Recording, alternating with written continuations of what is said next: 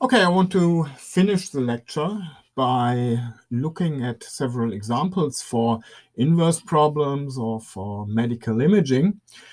And I will start with magnetic resonance tomography, not because it's so mathematically interesting, you'll see that it is not, but because it is one of the three main tomographic devices which are more or less used in every hospital. So before we start, let us make sure that there's still room enough for a further imaging device, for one more imaging modality. And we've already talked about CT, which provides excellent images, as you can see here. So this is a typical tomographic photo, a tomographic image.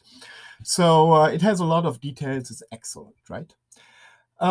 What you can also see is that this is, of course, a CT of the brain, that there is hardly no contrast over here. So it looks like there's no difference. It looks like just a homogeneous mass over here, which is of course not at all true. I mean, the brain has a lot of different substances, but it's all something like a soft tissue contrast, and this is almost invisible with respect to X-rays. So what you can see here is the skull. You can see the interior bones over here. That's all great, but it's very hard to see the soft tissue in here. So for the brain, this is more or less unusable if you're not looking at a cracked brain, but really want to see what's going on inside. As an alternative, of course, we had emission tomography.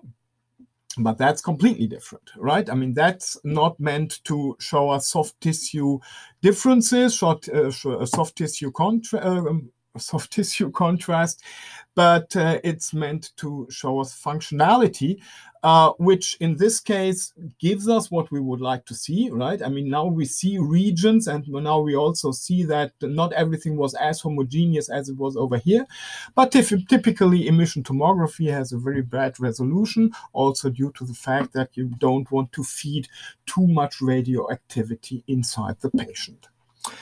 So this is in a way unusable as well. And now that means that we have hardly a way of looking at soft tissue in a tomographic way. And that's exactly what magnetic resonance tomography does. This is not the same head, right? I mean, there are nice comparisons. I just took these at random from Wikipedia because these were free. These images were actually free.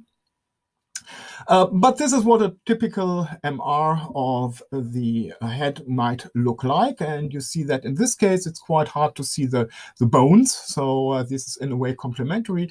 But you see the soft tissue contrasts very nicely. And so this is something that's definitely different. Let me mention something, and I think I didn't do that when I introduced computerized tomography. Of course, there is a way of making soft tissue contrast visible. You just feed a contrast agent into the patient that is visible in an X-ray, and which accumulates in regions where that you're interested in, very much like in emission tomography, where you take the radioactive tracer for that. And so then differences that were not visible before might be visible now. And maybe I can enlarge this a little bit. Yeah, for example, this over here is a tumor, which was hardly visible over here and which is now definitely visible after a contrast agent was applied. So that's one way of making soft tissue contrast visible within a CT, but that's not a very good idea, because also these contrast agents are not very healthy. You would definitely try to avoid using that. So then in these cases, MR would be the much better choice. Okay, so I hope that I convinced you that it makes sense to look at one more modality. And the problem with magnetic resonance is that other than the radon transform and the computerized tomography, where the physical modeling was extremely simple, just using the transport equation, the physical background is much more complicated here. And I will simplify everything as much as I can. And that will mean I will not do everything 100% physically correct. So again, I hope that no physicists are present. Okay, so the simplification is I'll take whatever model I like just to make clear, nuclear model just to make clear what MRI finally does. And that means for the body, I will assume a particle model. I will assume that in the human body, there are hydrogen cores, so protons, which are rotating and rotating around an axis. And that means that they generate a very small magnetic field, and that will be my model for the whole lecture. Okay, the main idea is so that there's something that's rotating about itself, and we need the notion of precession, and that's always depicted in every explanation of MRI. You see something like a gyroscope or the equivalent of a Kreisel, of a toy, of a children's toy, and basically, it just says you have something that's moving, that's circling around, and then you apply a force from the side, and what happens is that the gyroscope will start rotating with a much smaller frequency than the rotation frequency. So it will look something like this. Hope you can see that. So the disk is rotating at a high speed, but that's independent of the rotation of the whole thing. And you can see, well, that gyroscope is now rotating around, is now rotating around a common axis. So it's circulating. We call that rotation precession. Okay. Yeah. So why does that work? What is the force behind that? I'm not going, I couldn't explain it right anyway. So, but the thing is that the gyroscopes are somehow kept upright by the gravitation. So that gravitation that goes from, goes up, that goes down, causes causes the precession, and it is initiated by a perpendicular push. So I just push the gyroscope, then it starts circling in the way that I just described. One thing is, one thing that you can also observe with simple toys, the frequency of the precession will not depend, will depend on the gravitational strength, but it will not depend on the strength of the push. So it will be larger if you push hard, but the frequency will not depend on that. And that will be one key ingredient of magnetic resonance tomography. Okay, so the idea is we do exactly the same thing for protons or for hydrogen cores. Now, the first thing is that we apply a magnetic field along the long axis of the body of a human. So this is really an unbelievably strong magnetic field. It's usually in the range of about 3 to 4 Tesla. And if you've ever come across that unit in school, usually the strength of magnets is measured by micro Tesla, I don't know what Teslas, but having 3 Teslas or something is really an unbelievably strong magnet. Unfortunately, I don't have the permission, I think, to show you these videos here, but there are lots of videos on the internet, for example, on YouTube, where people accidentally moved chairs into a room where a magnetic resonance tomograph is, and that chair that includes iron is immediately attracted by the tomographic device. You cannot easily shut off the magnetism, so you have to somehow get it out. And there's a nice video where I think 3 or 4 people are really trying hard to get out the chair, and they finally do it, but they need all the strength they have.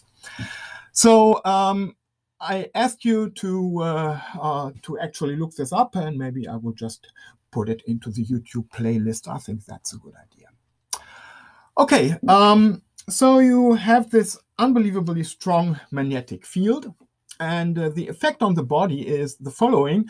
Of course, you have a lot of water inside your body, so you have a lot of hydrogen cores. As I assumed, these are rotating about themselves, but the axis of this rotation is just randomly distributed. And so also these small magnetic fields that are generated are just randomly oriented. Okay, now you apply the magnetic field along the body, so along the main axis. I made a very nice picture drawing over here. So it's going like this, and the effect is that all these cores inside my body will now orient along the axis of the magnetic field.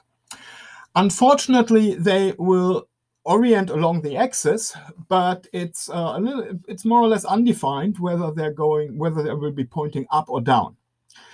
So still, the total net magnetic field will be 0, because some are going up and some are going down, and the total is 0.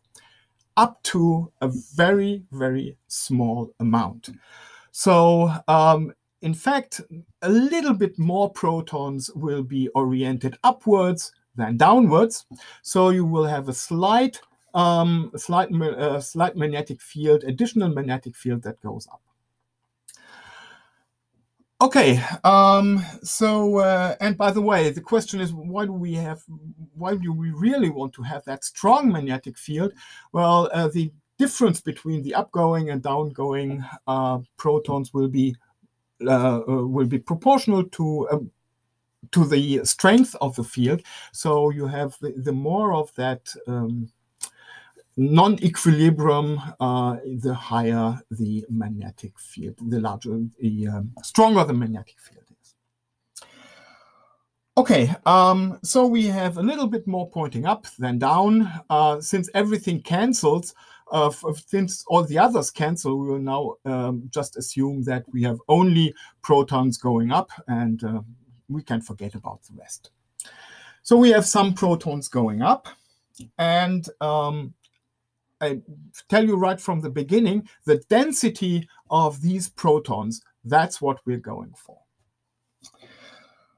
Okay, now these are circulating gyroscopes in a way. So we can induce precession by pushing them. And in fact, that is done with a perpendicular electromagnetic push. So whatever that may mean, we send in a wave that will push the protons out of equilibrium, and they will start precessing. The thing is that this push is actually a wave, and that means it's not just pushing once, but it's pushing periodically. Even if the time is very small, that will be pushing periodically. So that will come with a frequency. Now that makes a problem, because think of a swing. I think I had it here. Yes, that's what it's meant to be. Yeah, right. Think of this triangle actually being a swing. We look at it when it's just pointing downwards and going in the right direction. Okay, so it's coming up, it's going like this. And of course, in this position, you must be pushing from the left-hand side, right? You must be pushing from the left-hand side to accelerate the swing and make it swing higher. Okay, when it's coming back, then of course you have to push from the right-hand side to make it swing harder. Otherwise, I mean, if you would still push from the left-hand side, then now you would just diminish the amount of swing. Actually, it would stand still. Okay, so what is quite evident is this is only going to work when the frequency of my pushing the swing will match the swing frequency. And that's exactly what's happening for the electromagnetic field. The field that's sent in has a frequency, and it has to match the precession frequency of the protons. Okay, so if it does, then that's great. Up to light speed, excuse me, up to light speed. All protons will receive that push at the same time, so where they will start precessing at the same time. And if the precession frequency matches the frequency of the wave that's coming in, then they will all start precessing at the same time, and they will all now precess exactly in the same way. Okay, the precession frequency, in fact, depends as precession frequency of the gyroscope depended on the gravitation. The precession frequency of the protons depends on the external magnetic field. So it's something like omega is gamma. I think that's gamma only, not gamma naught.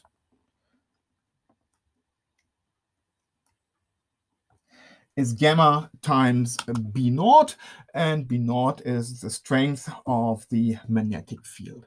And we call this precession frequency also the Lama frequency, and the key to magnetic resonance will be to change that frequency in a way. Okay, now how can we now generate images? Well, what we will finally be able to deduce is the strength of, is the amount of protons. So the proton density, the distribution of protons, or the distribution of water inside the body. And that's different with soft tissues. And that's the reason why we will be able to differentiate between different tissues, because they have different amount of water in them. And that's also one reason why we didn't see anything in the bones, because in the bones there's no water, so nothing is there that could do the precession, and so we get no signal, from that. So keep in mind, what we want to go for is the proton density. And also keep in mind that this is a very simple model. In fact, what magnetic resonance does, and what is one of its main features, is there are several ways of influencing that image. For example, we might push the image, we might take the push, so everything starts precessing. And now we don't, we are not trying to go for the, we're not trying to go for the proton density immediately, but we wait a little bit. And what happens then is that the precession gets slower and slower, and so we measure a little bit less later. And the thing is that this getting slower somehow also depends on the material. So just waiting a little bit will give us maybe give us a completely different image as before, because some of the precision will already be over, some won't, and so we have a way of actually influencing the image, of getting different images from exactly the same modality. But we forget about that. Our idea is we push, we immediately measure, and what we then get is somehow the proton density. Okay, let me make a small break here.